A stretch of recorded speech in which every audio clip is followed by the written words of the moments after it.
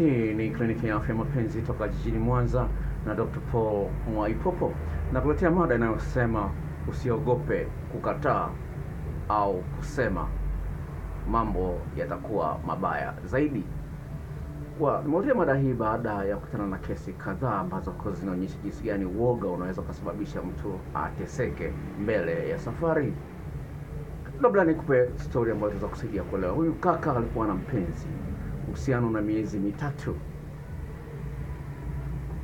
Dada huyu hajakosea jambo lolote lile, lakini ndani ya moyo wake huyu kaka hajampenda huyu kaka dada 100%.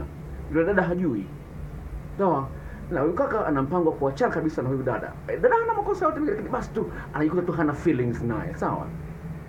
Kidogo dada amefanya jambo zuri, amemnunulia zawadi, wanaendelea. Anaogopa kumwambia bwana, jamani siwezi kuendelea na wewe kwa sababu moja au nyingine.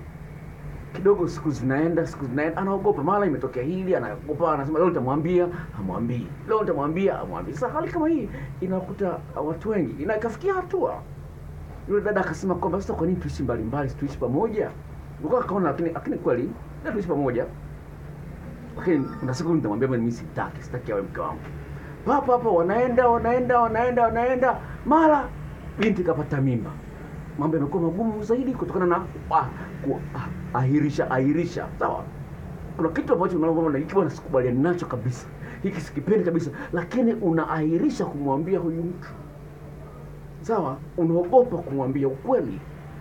Kwa uhusiano muda mrefu lazima itakuwa na maana, sababu kwa kadri unavyoahirisha kumwambia ukweli ndio hali inakuwa ngumu zaidi, kiasi ambacho utapata shida zaidi kumwambia ukweli huyu mtu. Sasa kapata mimba, mwisho anafunga ndoa. Sawa, mwisho anafunga ndoa. Hiyo ni story moja, nakupa picha. Sawa. Story ya pili. Huyu dada, huyu kaka anamwambia mchumba wake tukapime afya zetu.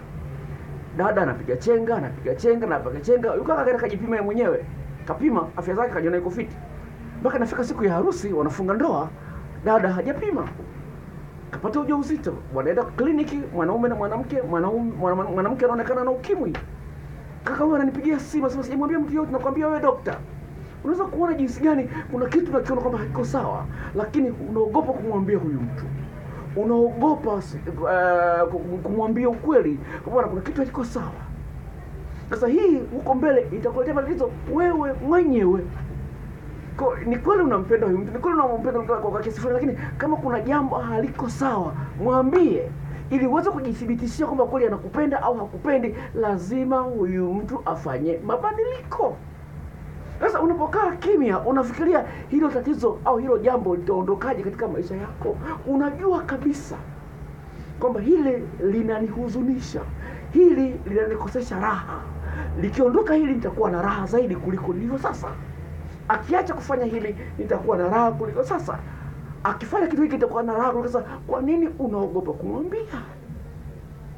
Sasa ahirisha ni baya sana, lina matokeo mabaya. Iwapo unajiamini kwamba wewe ni mwanamke sawa, iwapo unajiamini kwamba wewe ni mwanaume uliyekamilika, usiogope kuachwa. Ogopa kukosa raha maishani. Sawa? Ogopa kukosa raha maishani. Ni jambo la kusikitisha sana kukutana na mtu ambaye anakuambia anakupenda lakini hataki kuchangia furaha yako. Inasikitisha sana. Nimeposti vitu kadhaa kwenye Instagram, kwenye page yangu ya Instagram, ambayo of course situmii sana, lakini ni vitu ambavyo ningependa watu wengi waweze kuviangalia. Na ni jambo la msingi ufahamu kwamba kila kitu ambacho unakutana katika maisha yako kinakupa nafasi ya wewe kujifunza.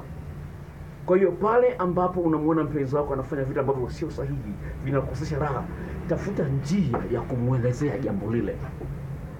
Tafuta njia ya kumwelezea jambo lile haraka sana. Tafadhali sana. Iwapo unataka uhusiano huu uende miaka 80 ijayo, usiruhusu siku 8 zipite. Sawa?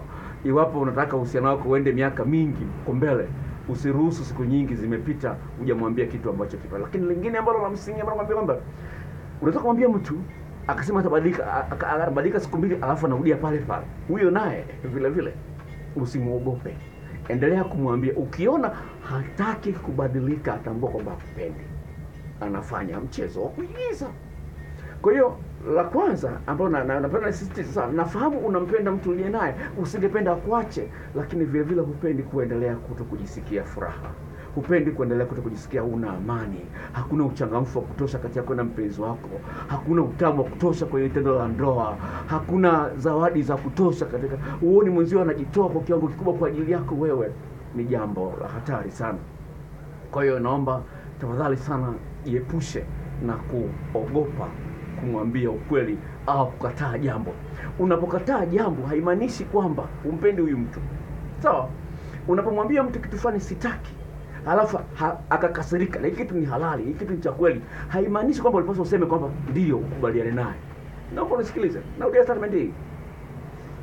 Unapomwambia mtu sitaki au unapokataa jambo lolote lile, mwenzio akakasirika, haimaanishi kwamba ilipaswa ukubali. Ujumbe anaokupa ni kwamba hakupendi. Kwa sababu jambo ulilomwambia ni halali na liko chini ya uwezo wake. Kwa nini halifanyi kama anakupenda?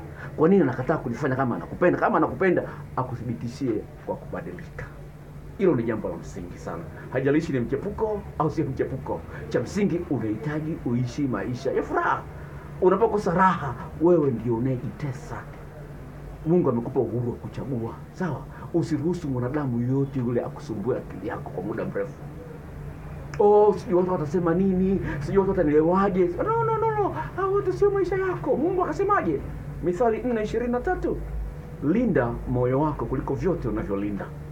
Usilinde moyo wa babako, wa mamako, wa mjomba wako, wa marafiki zako. Linda moyo wako. Usiruhusu moyo wako ushambuliwe na viroboto vya mtu ambaye hakupendi. Sawa? Changamka na pigania haki ya kufurahia maisha yako. Hii ni kliniki ya afya ya mapenzi tokea jijini Mwanza. Dr. Paul Mwaipopo, nikutakie siku njema katika maisha ya mapenzi. Kwa heri.